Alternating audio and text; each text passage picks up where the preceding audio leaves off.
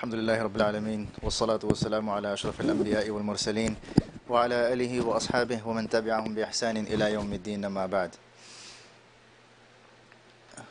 So, as we all know that we are here for a very important task, and that is the aspect of Tazkiya. Tazkiya is to purify yourself from the internal diseases that each and every single one of us have. Each and every single one of us, we have been created by Allah subhanahu wa ta'ala with the nafs that we hold. And this nafs that Allah ta'ala has given us, that is the battle, one battle we fight. And the other battle we fight is of the shaitan, of the devil. So at all times, the human, he is in a battle with either his nafs or either his shaitan, the devil that he is. So how do we purify ourselves? How do we rectify ourselves? So this is a workshop for that, mashallah. You see, in this day and age, and around you on social media you see, and we see it in other places as well, on other platforms and other masajids, that a lot of these people, they hold programs and different events, but very rarely you would find that people are holding this event of tazkiyah and the purification of the soul. Very, very rare, right? You can look around and you can even search it up. You won't find any masjid like that. Very rarely you would find, right? Alhamdulillah, Allah subhanahu wa ta'ala has made it very easy for us that in our community, in our society, in the place where we are living, alhamdulillah, we have a person who is qualified, who is dedicated, who has dedicated his entire life for the deen of Allah subhanahu wa ta'ala. And that he can help us achieve that goal. He can help us and guide us to achieve Allah subhanahu wa ta'ala, to get to Allah subhanahu wa ta'ala with that purified heart, right? As the ayah Maulana Fahd had recited in the beginning, where Allah subhanahu wa ta'ala very beautifully says that on the day of Qiyamah, we work for money, right? We work for a good house, we work for a job, we try so hard for everything. Allah subhanahu wa ta'ala says, what? يَوْمَ لَا يَنْفَعُ مَالٌ وَلَا بَنُونَ. Right? That day is going to come, and it's going to come for sure. Right? Whether we like it, we don't like it, I'm happy, I'm not happy, I'm going to die one day. So Allah subhanahu wa ta'ala says, when that day of Qiyamah occurs and happens, that day your wealth is not going to help you, neither your kids, nothing is going to help you. Are you going to go for after your kids, ask them, Beta, give me one good deed? Your son is going to look at you like you're crazy. Right? You're going to go after your daughter, Beta, give me one good deed. Just lend me one good deed, I need to go into Jannah. يَوْمَ لَا يَنْفَعُ مَالٌ وَلَا بَنُونَ. Nothing will help you. And then Allah subhanahu wa ta'ala says what? Something that can help you is إِلَّا مَنْ أَتَى اللَّهَ بِقَلْبٍ سَلِيمٍ. If you come to Allah subhanahu wa ta'ala with a sound and a purified heart, that is something that can help you in the court of Allah subhanahu wa ta'ala. So the goal behind this workshop is that how I can achieve that sound and purified heart, and how each and every single one of us sitting here can achieve that sound and purified heart. Right? A person once came to Hasan Basri rahmatullahi alayhi, and Hasan Basri rahmatullahi alayhi was a very great giant.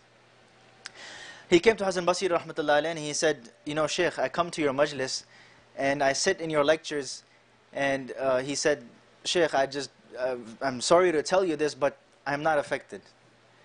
He said, I come to your majlis, I come to your gathering and your speeches, mashallah, but to be honest, I am not affected. Right? As if my heart is asleep. He told Hasan Basri rahmatullahi alayhi, as if my heart is asleep. So I come to your gathering and your majlis, I don't achieve anything, I don't really get anywhere, it doesn't really inspire me, nothing happens. As if my heart is asleep. So Hasan Basri rahmatullahi alayhi said, no. He said, that is not the case. He said, rather say your heart is dead. Because if a heart is asleep, it can be woken up. It can be brought back to life. If a heart is asleep, it can be brought back to life. You can wake him up, wake up. But if a heart is dead, then that's it, you can't do anything. So Hasan Basri rahmatullahi told him, no, rather your heart is dead. So unfortunately, the case for some of us is such that we've achieved that level, that where our heart has gotten to that level, where now it's completely dead, nothing affects us. Hence why we find Ramadan, it comes and goes, it doesn't affect us. We sit in these purified majalis and these gatherings, and with the awliya, the friends of Allah subhanahu wa ta'ala, nothing happens. We come with the same heart, we leave with the same heart. Right? So that is why we need to realize that my heart is in that state. And how can I achieve that? How can the kalam and the speech of Allah subhanahu wa ta'ala enter into my heart? How can that happen? How can I achieve those levels? I have to work for that. And I need somebody who can take me there. And alhamdulillah, we have that. Alhamdulillah, in this day and age, we are blessed by Allah subhanahu wa ta'ala that we have someone like that. So that's why this workshop, don't take it lightly. And inshallah, this is going to be something that is going to be done every single month. So we have to mark it on our calendars. And for the women, of course, them as well. It's for everyone. As Maulana Tasin was reciting the ayah in the first juz, Allah subhanahu wa ta'ala says what? رَبَّنَا وَبَعَثْ فِيهِمْ Ismail alayhi salam and Ibrahim alayhi salam, both of them, when they're constructing the Kaaba, they're building the Kaaba. And their dua is what to Allah subhanahu wa ta'ala? رَبَّنَا وَبَعَثْ فِيهِمْ رَسُولًا مِّنْهُمْ يَتْلُو عَلَيْهِمْ آيَاتِكَ وَيُعَلِّمُهُمُ الْكِتَابَ وَالْحِكْمَةَ وَيُزَكِّيهِمْ. Ya Allah, send amongst them a prophet, and he is the last prophet, Muhammadur Rasulullah sallallahu alayhi wa sallam, whose job is what? 4 things. رَسُولًا مِّنْهُمْ يَتْلُو عَلَيْهِمْ آيَاتِكَ. Recite the ayat of Allah subhanahu wa ta'ala. يُعَلِّمُهُمُ الْكِتَابِ. Teach them the book of Allah subhanahu wa ta'ala. Teach them wisdom, and وَيُزَكِّيهِمْ, to purify them. To purify them. You can have all the knowledge of the world, you can have all the knowledge of the Quran and the Sunnah of Rasulullah sallallahu alayhi wa sallam, but as long as your heart is not purified, you won't get anywhere. And I won't get anywhere. So that is why it is very, very, very important that all the internal diseases we have, and each and every single one of us, we're battling with something. For some of us may be lying, for some of us may be cheating, for some of us may be looking at haram, speaking of haram, listening to haram. Each and every single one of us, we're dealing with different battles. How can we overcome that? This is the gathering for it. This is the gathering for it, that you have your shaykh, you have that person who can guide you to it. For the Sahaba radiallahu ajma'in, it was Rasulullah sallallahu alayhi wa sallam. It was very easy for them. They would come to the Prophet sallallahu alayhi wa sallam, Ya Nabi Allah, I did this, I lied. The Prophet sallallahu alayhi wa sallam would tell them what to do. Sahaba would come, a Sahabiya, a woman, a Sahabiya, she comes to the Prophet sallallahu alayhi wa sallam and she says, Ya Nabi Allah, I've committed adultery, I've committed zina. So the Prophet sallallahu alayhi wa sallam, he said, okay, he ignored it. She comes again to the Prophet ﷺ, Ya Nabi Allah, I committed adultery, what should I do? The Prophet ﷺ ignored it. The Prophet ﷺ was waiting for her that she may second doubt herself and she may just leave the gathering. Then she comes again to the Prophet ﷺ, Ya Nabi Allah, I've committed this action, what should I do? I need something to do. Right? For them it was easy, the Prophet ﷺ was right there. So the Prophet ﷺ told her, okay, you know what, since you've committed the adultery, she was pregnant because of that. And the Prophet ﷺ told her that wait off until your child is born and then you come to me. When the child was born, she came to the Prophet ﷺ again. Said, Ya Nabi Allah, what do I do? I had committed adultery 9 months ago. The Prophet ﷺ said, feed the child now. Feed the child. And when you're feeding the child, make sure he is able, you can wean him off as well. Wean him off from your milk as well. So she does that. And then she comes back to the Prophet, which is about 2 years, 2.5 years. She weans him off. She comes back again to the gathering of the Prophet ﷺ. Ya Nabi Allah, what should I do? Right? How can I purify myself? How can I rectify myself? And this is the shiddah that we were speaking of, right? This is the josh that we need, the fire within us. That if you are doing something haram, you come back to your shaykh right away, that how can I overcome it? Like, you don't just sleep on it. You know, a lot of us, we do sins and we just sleep on it. We just cover it up, okay, as if nothing happened.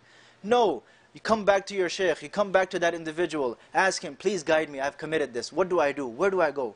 You know, how can I get close to Allah subhanahu wa ta'ala? So she comes back again, Ya Nabi Allah, I weaned him off. I had fed him 2.5 years, I weaned him off, Ya Nabi Allah. The Prophet ﷺ said, okay, he told his companions to do the